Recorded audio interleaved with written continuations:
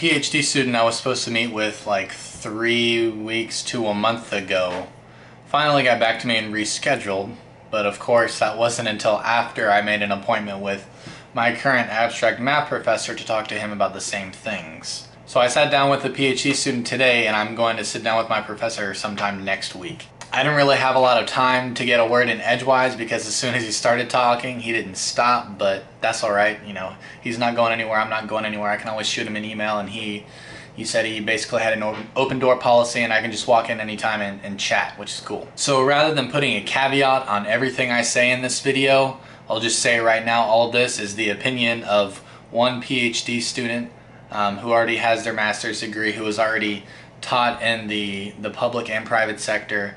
And yeah, so these are his opinions. I'm going to state them as fact just for the sake of time and brevity. Number one, the type of degree you should get should depend ultimately on your end goal.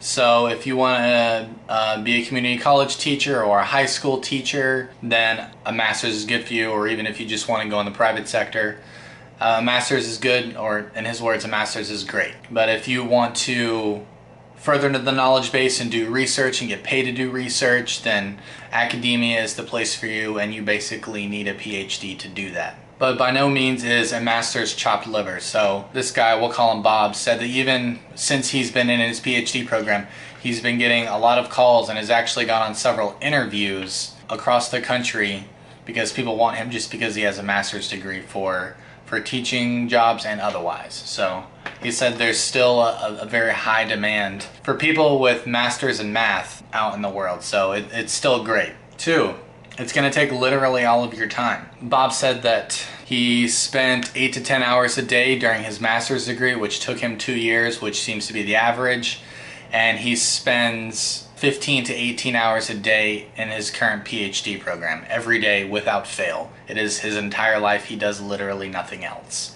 And that's what it takes. He said there's a lot of people who squeak by with B's and they're okay with that. If they're just want the piece of paper, their diploma, just to go work in the private sector, and they're not as concerned with true deep understanding and complete mastery, then you can do that. But if you really want to understand it and get all the way into something until you're an expert, it's going to take it's going to take all of your time. It's going to take all of your time. He heeded that warning several times, many times actually, brought up the fact that his advisor, his marriage ended because of his career. A lot of his friends got divorced over their master's and PhD programs, and a lot of other people's marriages went down the toilet because of their careers. And I brought up the fact that I was military, and he said, well, maybe you understand better than most people, but just know that it's gonna be hard. Like, I promise you. And I was like, all right, fair point. I'll take it into consideration. For three, I already kind of said this before, but a master's is great for a job, but a PhD is amazing. Apparently there's a very high demand for mathematicians and a low supply. So even if you don't have a PhD, you can still get a great job somewhere and basically have your choice of the lot. Four, go ahead and do a PhD, but get it paid for. So it seems to be very commonplace for people to go from their bachelor's straight to a PhD program, and in the process of their PhD program, they will get a master's degree, or at the very least, they will complete the equivalent of a master's degree, so that if they decide to drop out of a PhD program, they can still graduate with a master's degree if that's what they decide they want to do instead. So it's pretty commonplace. I would almost say the industry standard, but I don't know if it's across the board true. But a lot of places will pay for a master's degree so long as you are a TA, a teaching assistant, if you teach classes. In addition to that, a lot of them will pay you a little bit of money. Bob said he makes like 15 grand a year, but he's also a PhD student, so that might be a little more than what a master's student GTA gets paid, so take that with a grain of salt. But a lot of places will pay for students to get PhDs. I don't know what the caveat to that is, whether you have to be a full-time professor in addition to that, or after you graduate you owe them some time. I don't know. I have to look into that if I decide I want to go that route. 5, competitiveness for getting into a master's or PhD program isn't very high unless you want to go to a top tier school, whether that's, you know, maybe Caltech or MIT or Princeton or any other Ivy League school, you'll probably get in as long as you have decent grades and you don't get ruined by the, the GRE that you have to take. 6, you don't have to know what you like right now. You don't need to figure out what you want to do your PhD thesis on when you're an undergraduate.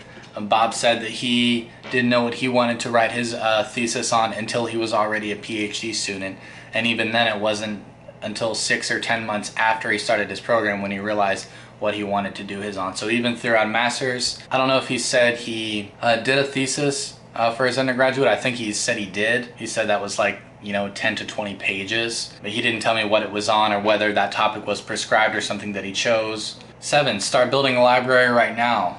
Bob suggested a lot of what he considered to be the classics in math textbooks. I should get him to email me a list and then I can distribute that to you guys.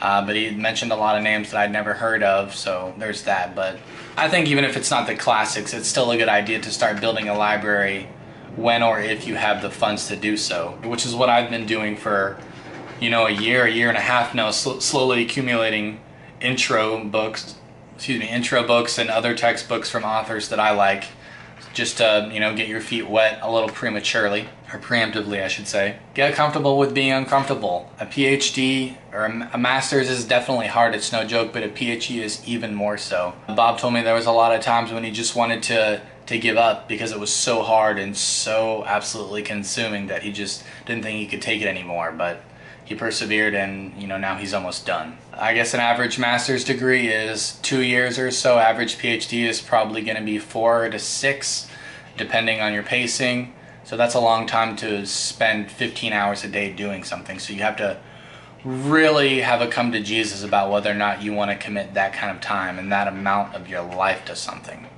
And lastly, go to a program that has quals. Quals are these tests you have to take. There's a series of them and you have to pass them in order to graduate. So according to Bob, not all programs have quals. I believe some of them just have a thesis, like you choose between one or the other as far as master's degrees go. PhD, obviously you have to write a thesis. But go to a program that has quals and requires people to take those tests. They're harder, they take a very long time to study for, like maybe a year or more, but that's a program that produces better graduates, and so you should opt for the good stuff rather than the easy stuff, especially if you're already in the middle of a master's or a PhD. So that's all I got for now. I didn't have enough time to get much questions in because, like I said, Bob he started talking and he didn't stop until I was walking out the door. So there'll probably be a follow-up to this and maybe also a follow-up to when I talk to my professor. I hope some of it was informative for you. If you have particular questions you'd like me to ask Bob or my professor, feel free to drop them or DM me on Twitter or however. I don't think any of you even follow me on Twitter, but who knows. And I'll be glad to send it their way and then come back and give you guys an answer. So thanks for watching. We'll see you next time.